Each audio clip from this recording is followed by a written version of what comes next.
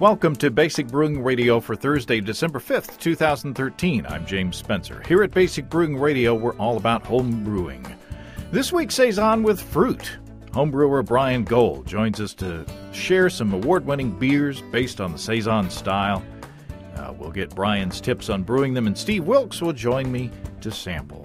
If you're new to home brewing and would like to get into the hobby for the first time, check out our website, basicbrewing.com, where you can find archives of our audio and video podcasts and our DVDs to walk you through basic and more advanced brewing techniques. And those DVDs are on sale for Christmas.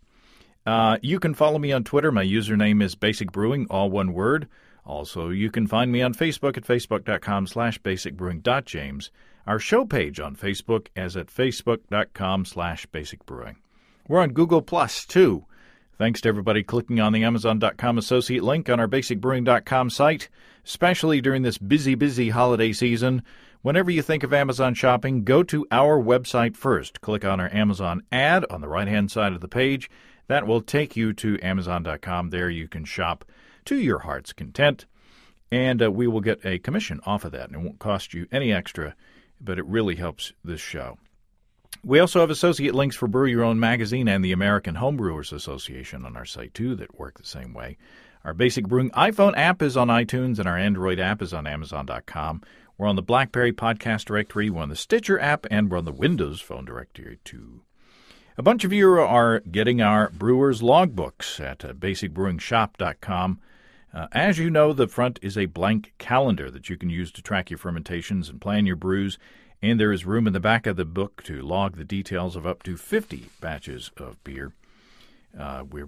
It's interesting. We're getting a bunch of those orders in, and the names on the orders turn feminine in the holiday season. So I think that Santa Claus is at work through his helpers. If you want to put a tip in our tip jar, some coinage in our guitar case, you can go to basicbrewing.com/support. And thanks to everybody who has done so already. Not saying that all homebrewers are guys, but the vast majority, at least the vast majority who listen to this podcast are guys. Backpedaling during the intro to the show. Protect your precious beer with one of our growler bags. We've still got some of those left. Check out those at basicbrewingshop.com. Now, there is a new video on the Basic Brewing feed and on our YouTube channel. It's kind of different. It's not really an episode of the podcast. It's just a Thanksgiving extra for your enjoyment. So if you haven't seen that, go out there and take a look at it. In this, Steve and I sample some ghost pepper jelly that listener Rick sent in to us. And it's hot. It is hot. I proved in the video that I apparently have a higher threshold of pain than Steve does. And Steve proves that he is hilarious when he eats hot food. So you just got to go see that and watch it all the way to the end. Don't forget to send in your homebrew disaster stories. I've already gotten several, and we've got some doozies this year already. And Steve and I will be recording that episode before long. We haven't set a firm date yet, but get your homebrew disaster story in soon to james@basicbrewing.com or use the contact form on basicbrewing.com. We got a lot of great stuff to cover today, so let's get to it. It's a tasty show with a lot of really good information on brewing these beers. So let's talk to Bryan Gold. Bryan Gold, welcome to Basic Brewing Radio. Thank you, James. It's glad to be on.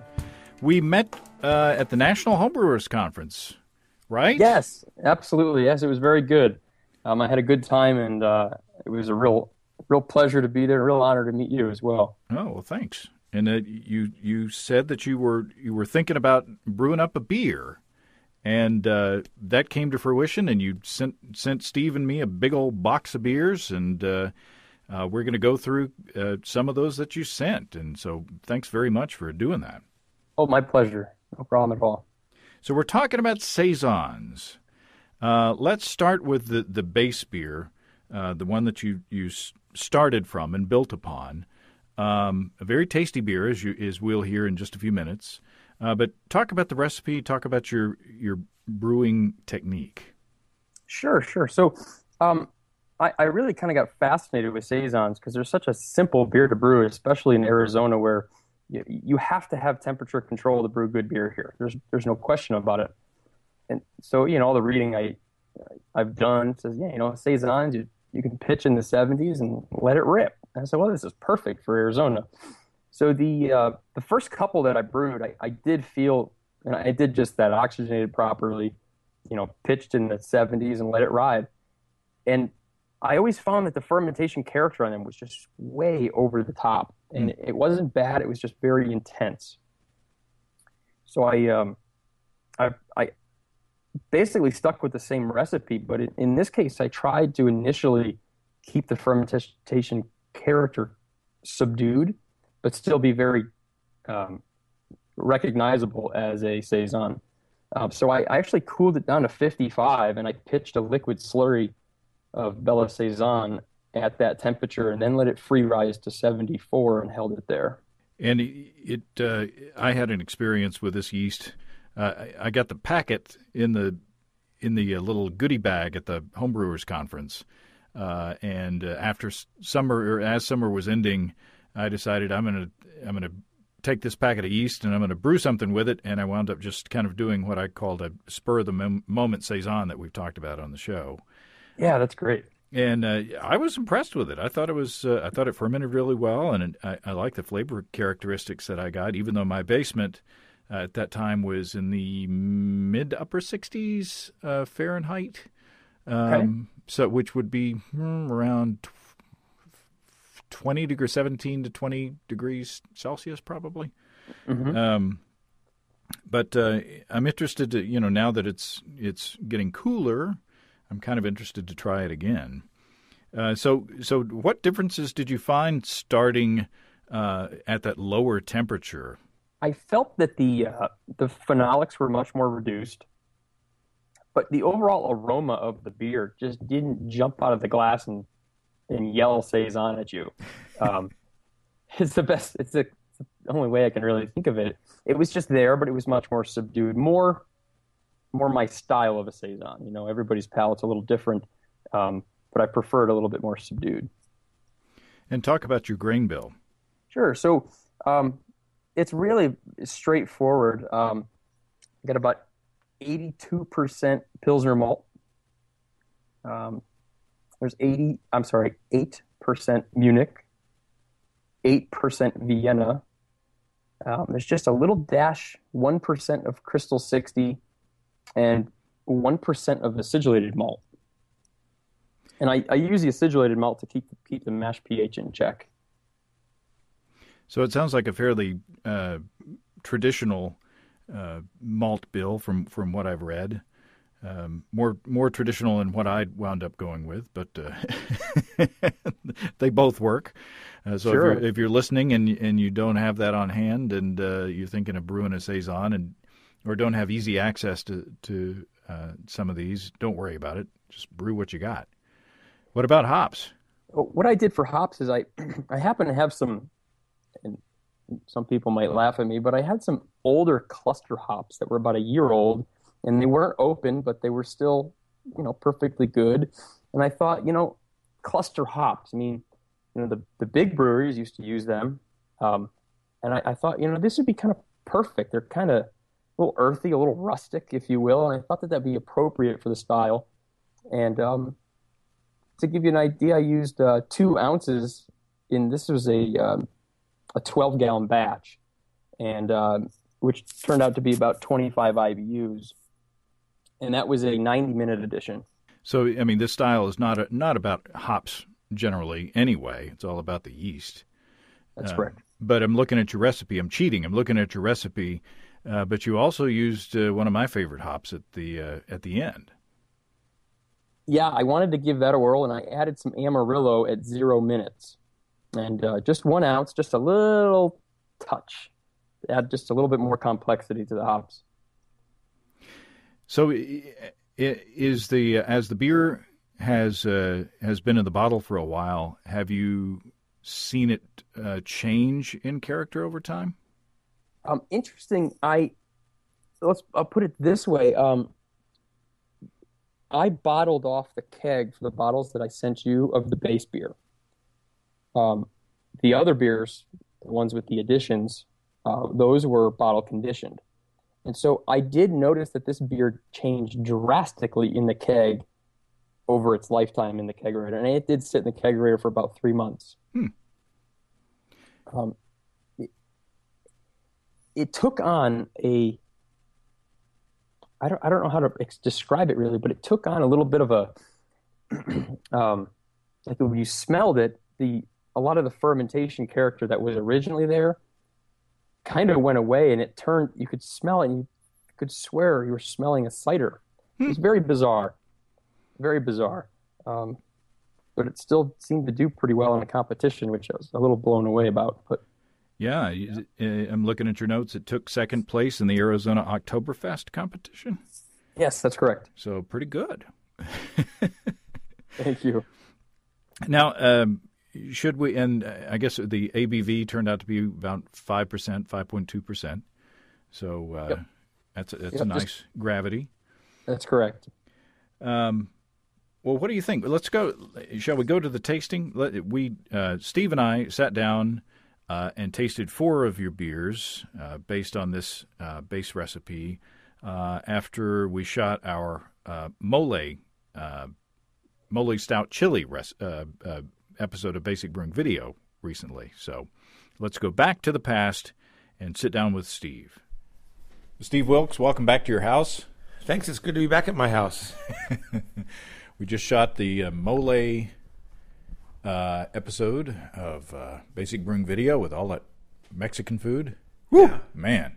Chili and pozole and pinto beans and a couple of chili rellenos. Heaven. So we're on a timer here. Before rude things start happening, we need to get this done. Well, that mole beer was just killer good. So, well, thank you. Congratulations. Well, everything else, the food was just awesome. And, it's a good pairing, though, because it was a little, like the pepper tasted like burning. Tastes like burning. And the mole beer kind of put out the fire a little bit. Yeah, for sure. Okay. What are we doing? We're drinking beer. I know that. What are we doing? We have in front of us, from listener Brian, we have some saison-based beers. And the first one is just the saison itself. And I'm opening the cheat sheet. Yeah. This saison took second place in the Arizona Oktoberfest competition. Wow. So I know that you hate it when I bring you award-winning homebrew to sample in your own home. Yeah, I hate it. But we poured a couple of fingers of this in the glass just to taste. Mm-hmm. So, taste away. So away we go. Okay. Oh, that is delish. Oh, that's really nice. Yeah, and disclaimer, he sent 2 sets of these, and I've already consumed the other set. So I've tested them before. That's the kind of friend you are. Well, I wanted to make sure it's okay before I brought them over to your house. Oh, you're like the official taster, just to make sure. Yeah, I was vetting them. But no, this is very saisonish. I mean, it's very saisonish. Yeah. Well, one of the things that struck me was that it doesn't have that just terrible barnyard kick that a lot of saisons have. Which I say terrible, I meant emphatic, not terrible, because I like that kick. But I like this one has kind of just enough. It's like the horse is small. It's a small pile. It's just a pony. No, but it's a little sweet, which is probably appropriate for the style. That's very drinkable beer. Yeah, but very nice, very nice, very subtle, and like you said, it's got a bit of the barnyard in there, but not enough. This could be a gateway beer to Belgian styles, I think. Sure could.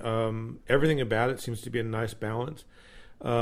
It might be a little sweet in terms of other saison, like commercial saisons I've had that tend to be drier than this. I don't even mean that as a criticism, because I like this beer a lot. It's just a little sweeter than I would have expected, but boy, is this a delightful beer.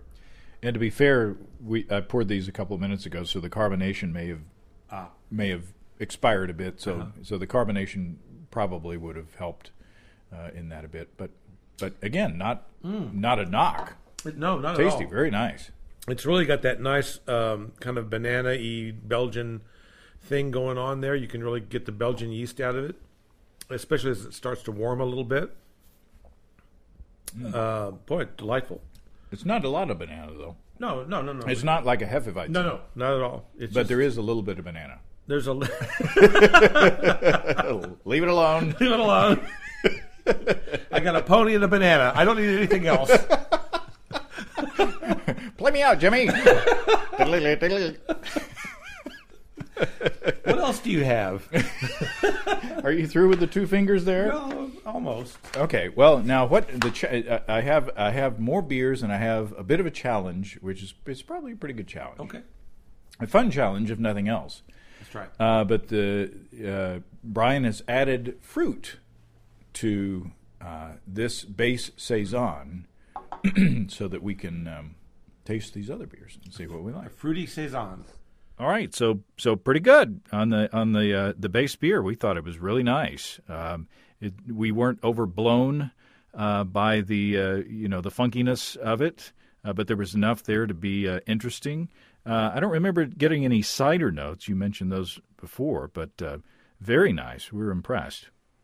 Well, thank you.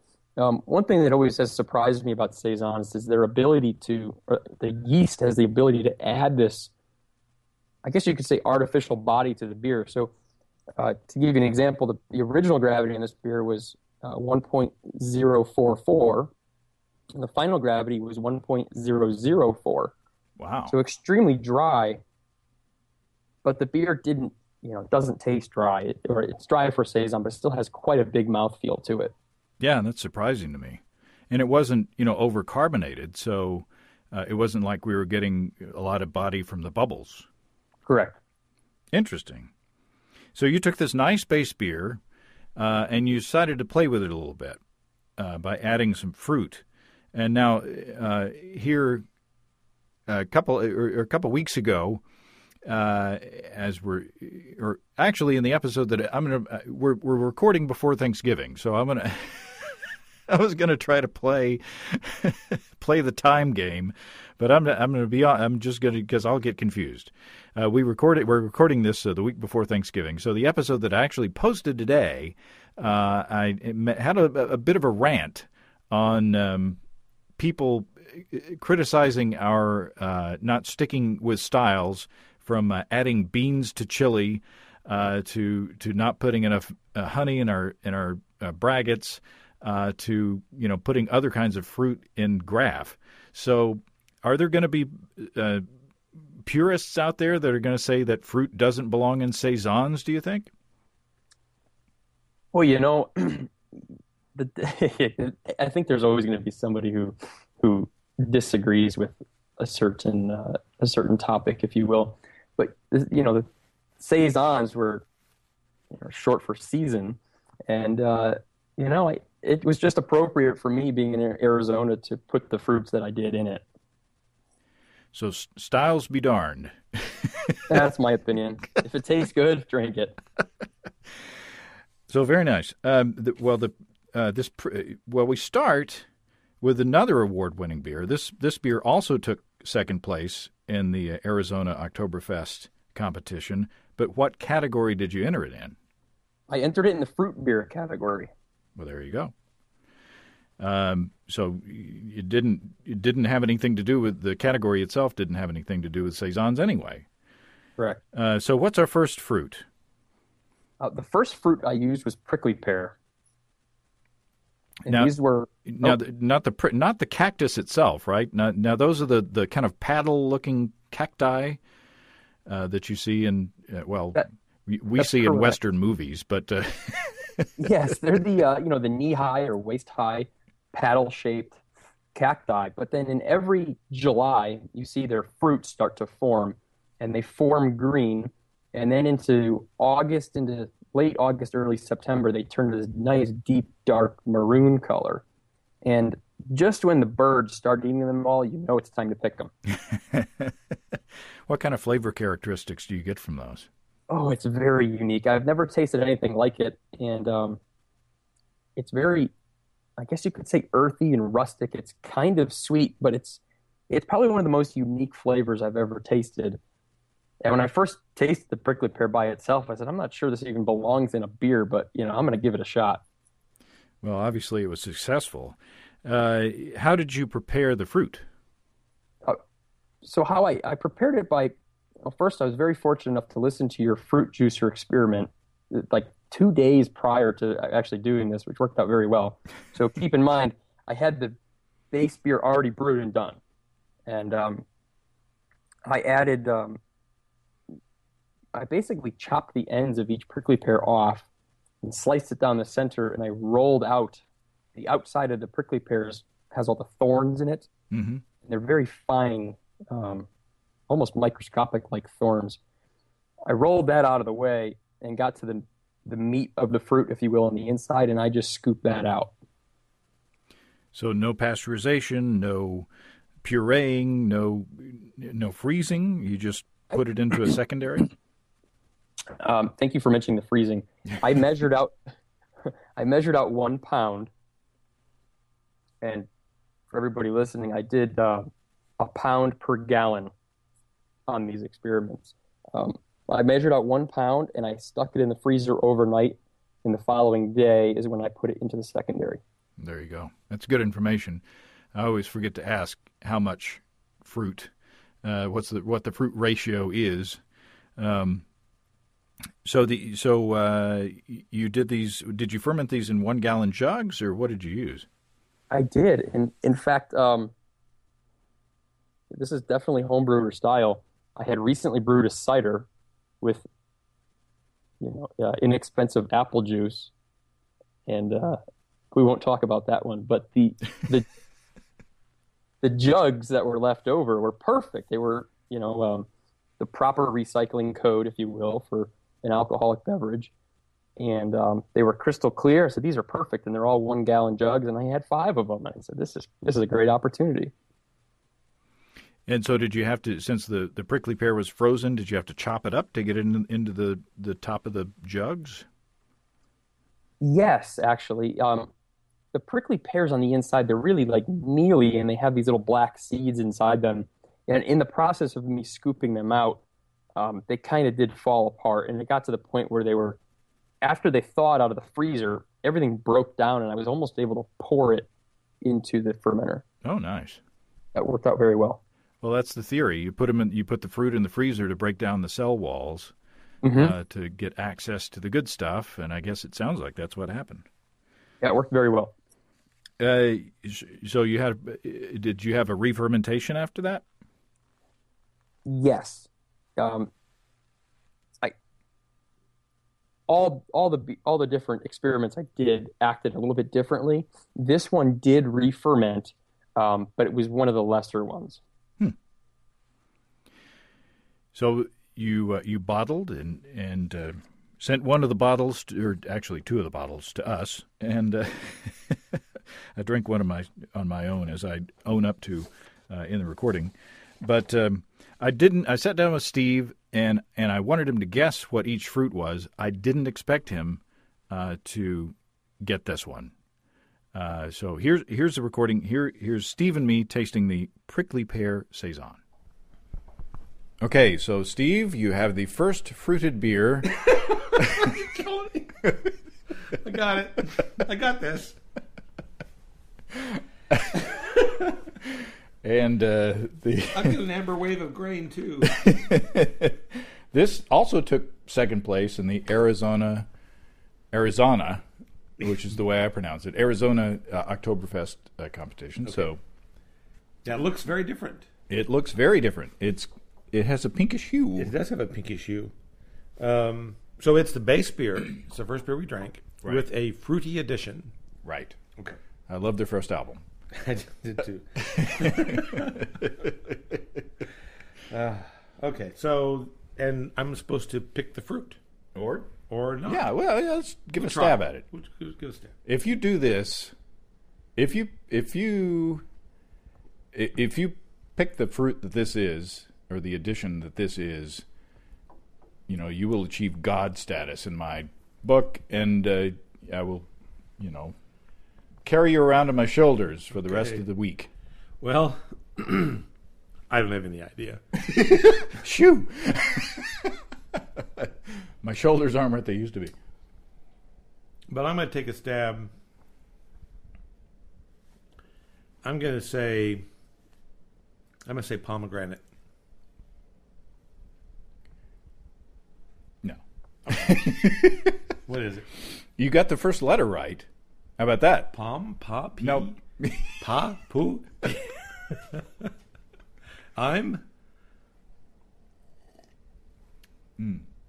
What are you tasting though? What does it taste like? Describe the flavor.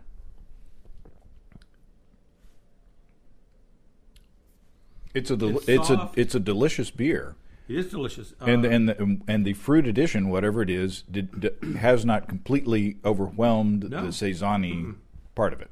Yeah, and it softened it a little bit. It's got a kind of a round sweetness to it. There's a berry-likeness to it. I said pomegranate because frankly I could see the color of it, and it kind of had that kind of pomegranate-y thing, which I know it's not. So that was just a wild guess. But if I had to really pick, I would have said something. See, it's not acidic enough to be like raspberries, or I don't get an acid thing in it. So I'm sorry, I just don't have any idea what this is. Well, I thought it was going to be tough. Prickly pear. Oh, duh. Now you can't say duh to prickly pear. No, I can't say duh to it in terms of the flavor because you're right.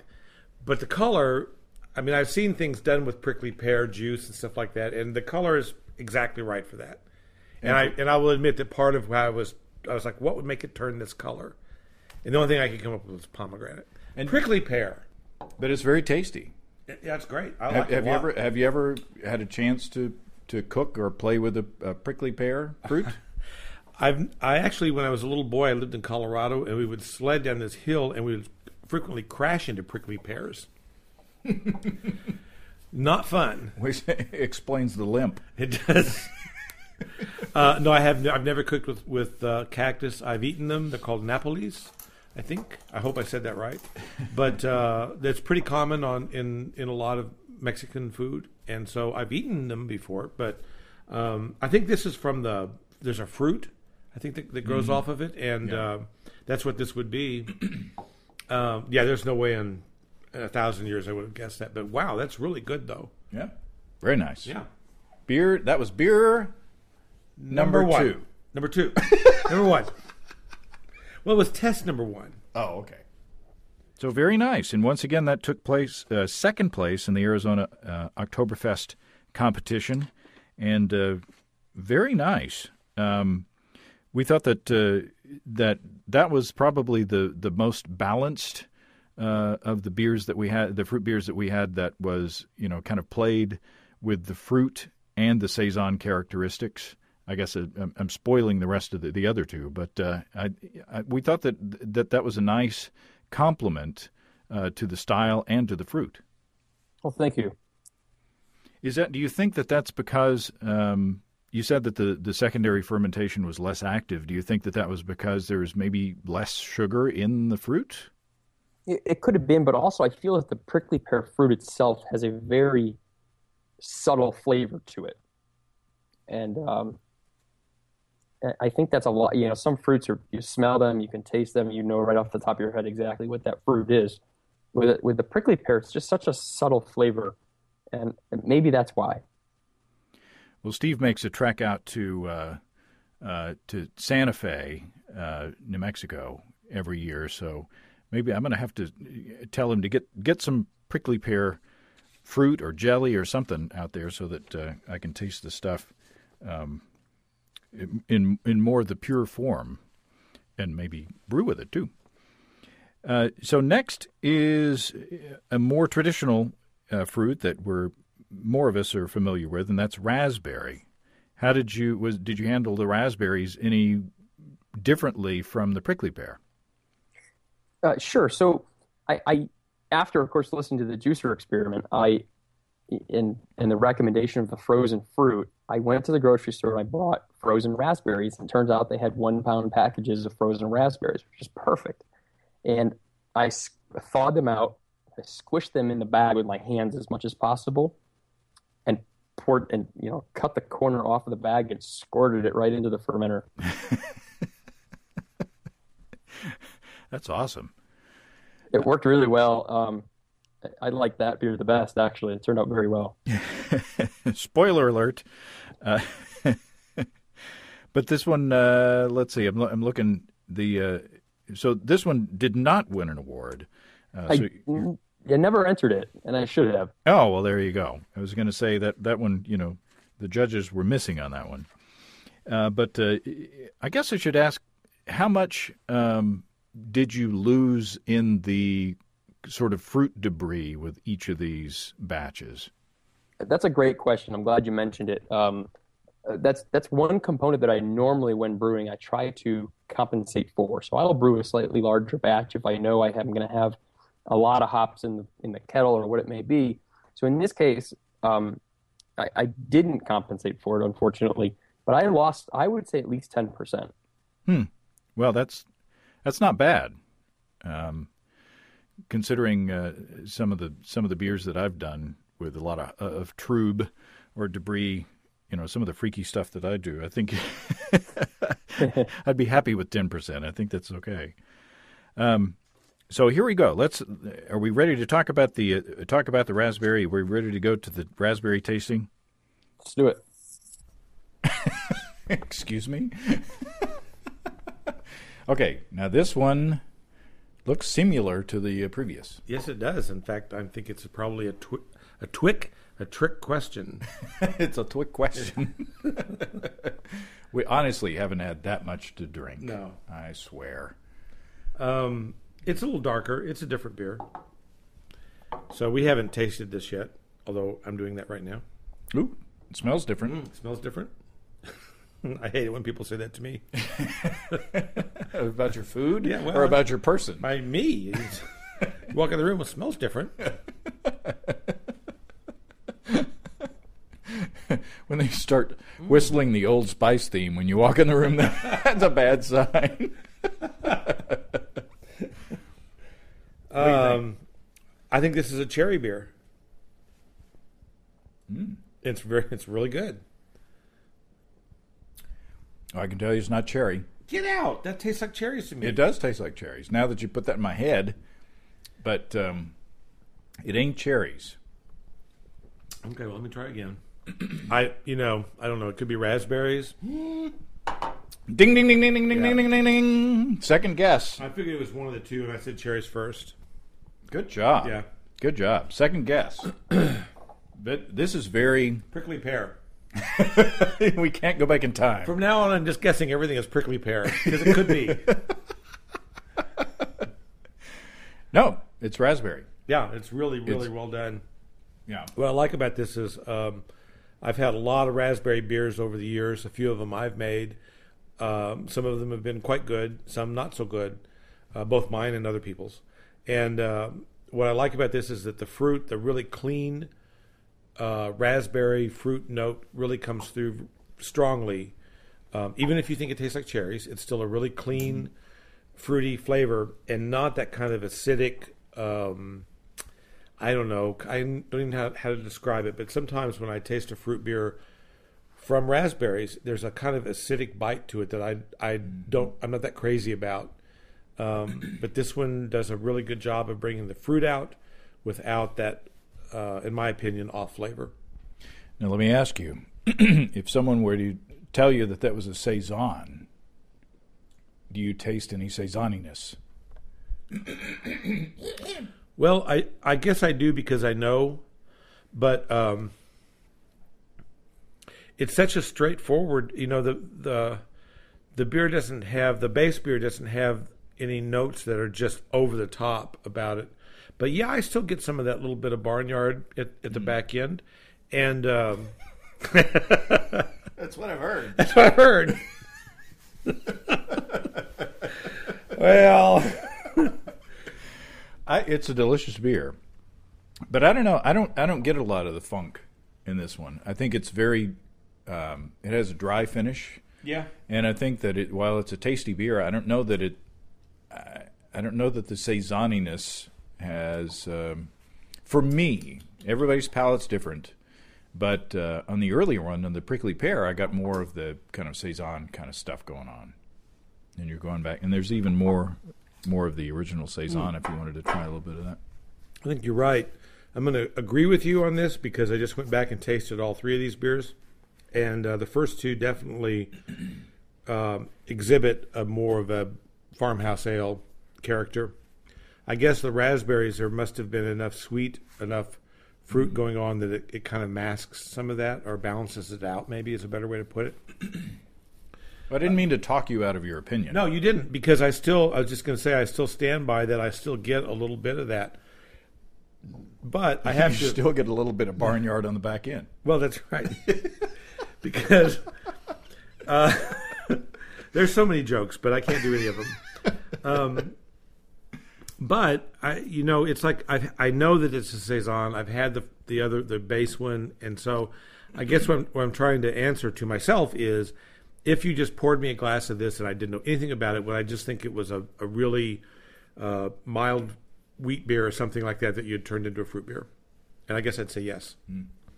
But it's still good. Very tasty. Heck yeah. Right. That was beer number three. Okay.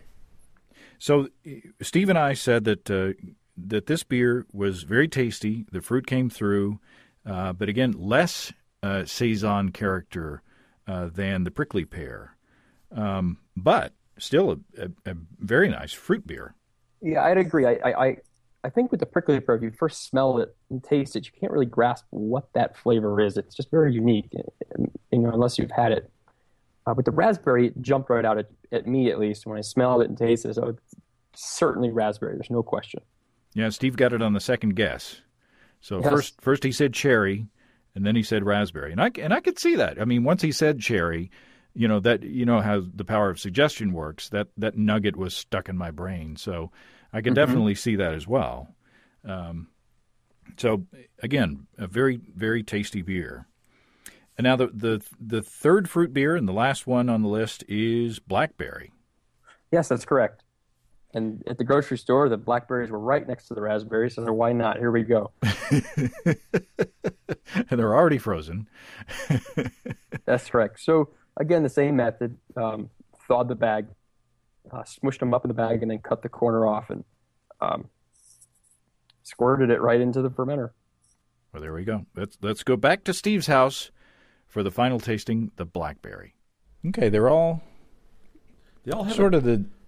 If they were on one of those pieces of paper with all the color swatches from the paint store, they'd be all on the same piece of paper. Yeah. Although this one is a little more orange to it, maybe. Yeah, because I do my gutters and the doors in this one, and then I do the main walls in the second beer.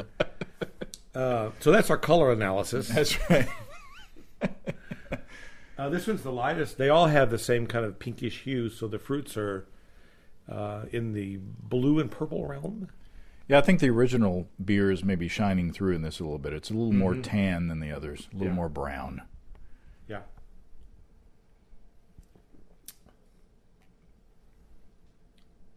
Well, ooh, I got to say, all four of these beers are really nice.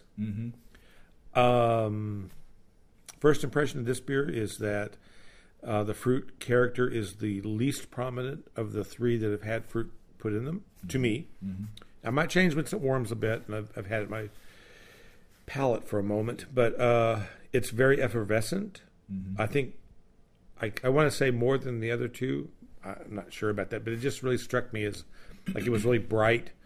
And boy, I'm resisting the jokes about it's really bright.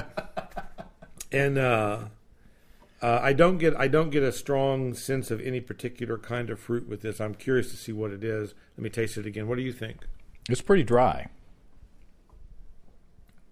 Yeah, it is. There's a bit of fruit.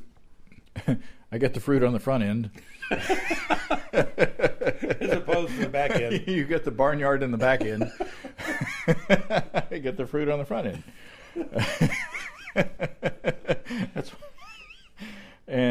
But it's it's not as fruity. It's not as sweet as the others. Mm-mm. It is still a good beer. I think I would drink. It's very refreshing. It's very refreshing. Well, the beer is not about hops. You don't get it. You get some sense of hop in the first beer, but the fruit really covers the hops up, I think, in the other three beers. That's not a bad thing. It's just a comment. This one is, I think, appears to be the most effervescent. It feels really effervescent. It's really bright. It's not sweet. Like the raspberry beer had a sweetness to it that was really delightful. This one doesn't have that, but it's still somehow a little softer maybe. So, I mean, the fruit tends to soften the flavor to me, regardless of the kind of fruit it is.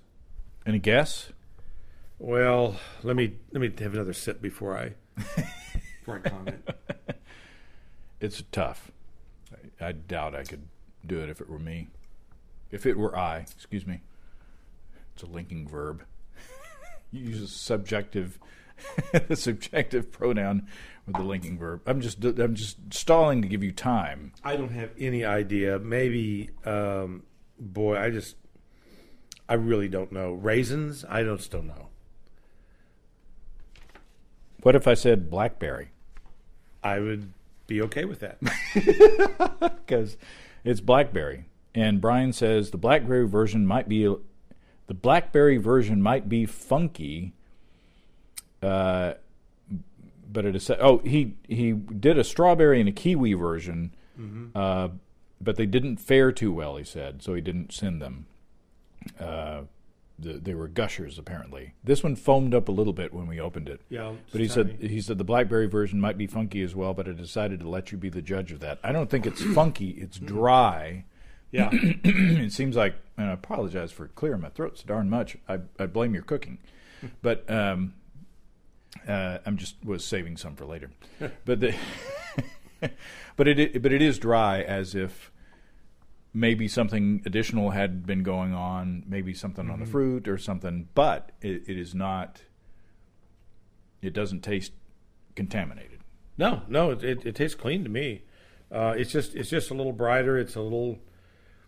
I like it quite a bit, and I'm gonna. Surely to be criticized for this, but now that I know what it is, I do kind of taste the blackberry taste. I mean, I kind of go, yeah, okay, that's blackberries. I mean, yeah. My grandmother, when I was a kid, here's what we wore an onion on our belt because that was the fashion. That was the fashion. But we went blackberry picking a lot, and we ate a lot of blackberries when I was a little bitty kid in the Ozarks in Missouri. And when you got and you picked blackberries, and Grandma would make a blackberry cobbler, and she'd make blackberry preserves and all that. And I get that flavor out of this, even if it's very, very subtle.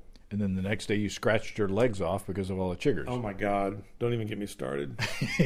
Yeah, I don't know what it is about blackberries and things that like to bite you on the leg. But don't go blackberry picking without your proper insecticide. Well, there you go. That's our lesson for today. That was beer number 4. And we've got... The sin of it is that we've got a lot left in the bottles, so we may be putting those back in the fridge. But or you live here, so I live here. You might be finishing them off. Well, I want to thank Brian for sending these to us. I really enjoyed all 4 beers. I think it's a good testament to good brewing because he did a good job. Fruit can ruin your beer sometimes. You can put some fruit in there and if it's infected or whatever happens, it can just kind of go south on you. But all 4 of these beers are very drinkable beers. They are somewhat different. I'm not going to tell you which one I think is my favorite, but I really like that raspberry beer a lot.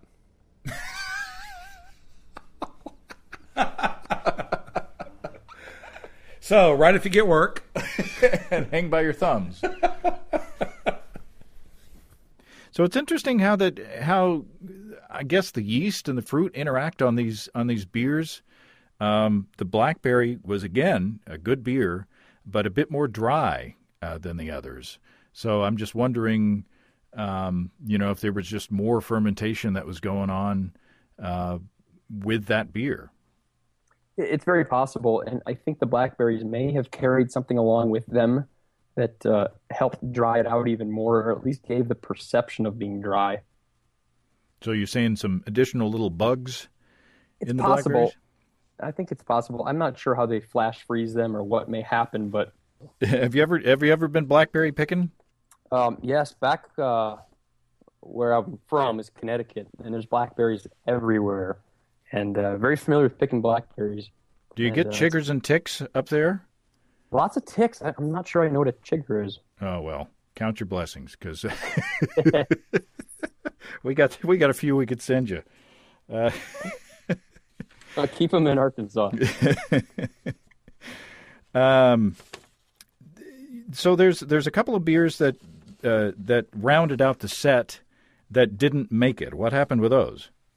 Yeah, so let's talk about those a little bit.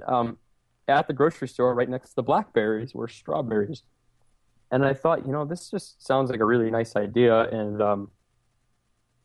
I heard of somebody doing a strawberry lager, which sounded quite delightful, and I believe it did very well at that Sam Adams long shot competition. So I thought that sounds really good. Just do a strawberry, and same method, squished it up, squirted it in, and of all the beers, that one re-fermented, if you will, the most. So there was the most amount of available sugars to the yeast with the strawberries. And that was quite active and violent, if you will. And but once that beer was, I bottled it up. It tasted great out of the fermenter. But after bottling, there's something. I opened every single bottle, and every one of them was a gusher. There was something in the strawberries didn't work. I did the same process on all the beers. I'm not sure. Or maybe it worked a little too well. Again, some little critters hitching a ride on the strawberries. I think so.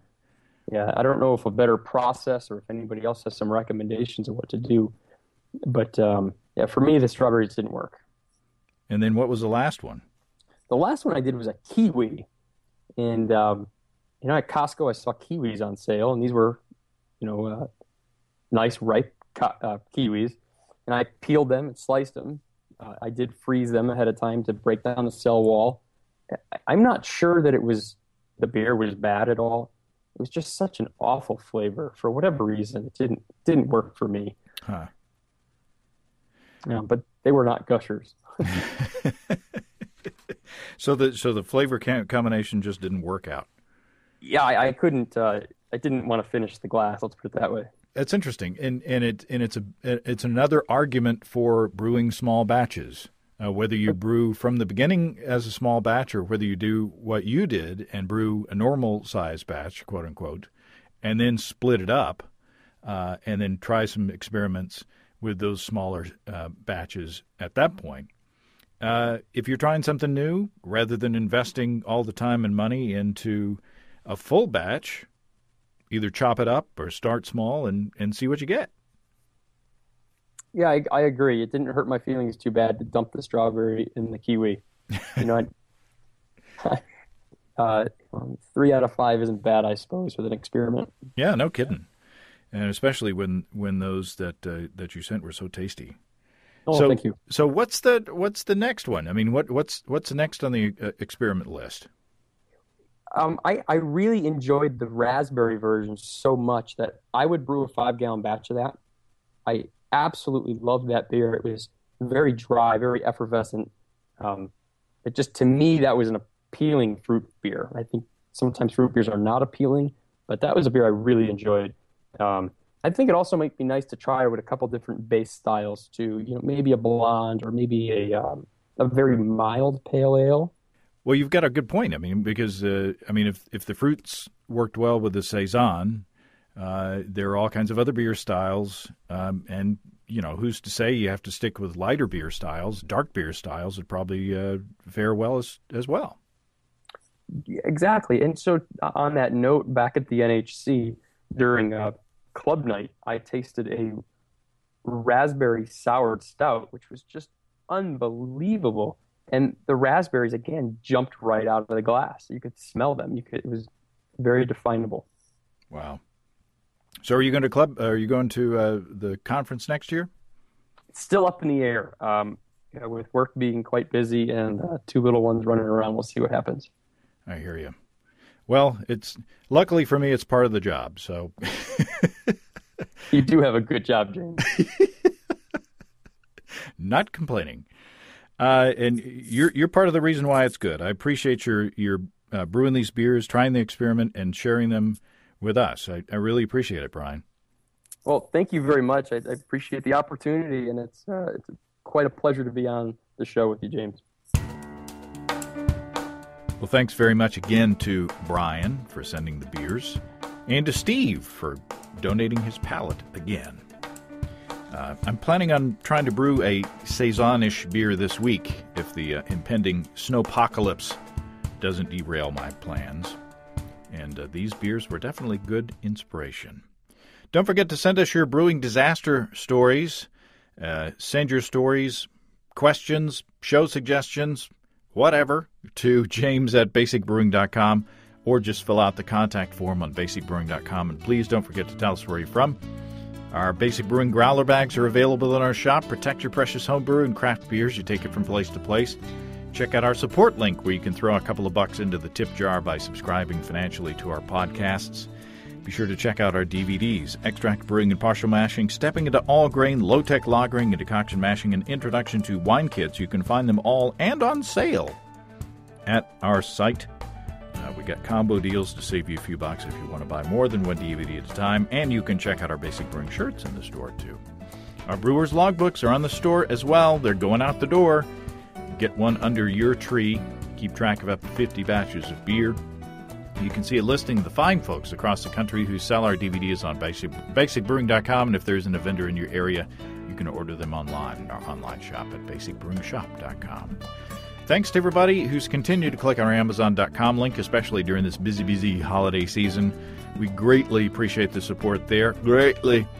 Our featured products this week that were purchased through the link are Grandpa's Brands Pine Tar Soap and Totally Bamboo laser-etched growler-shaped cutting and serving board, 15-inch. Cool.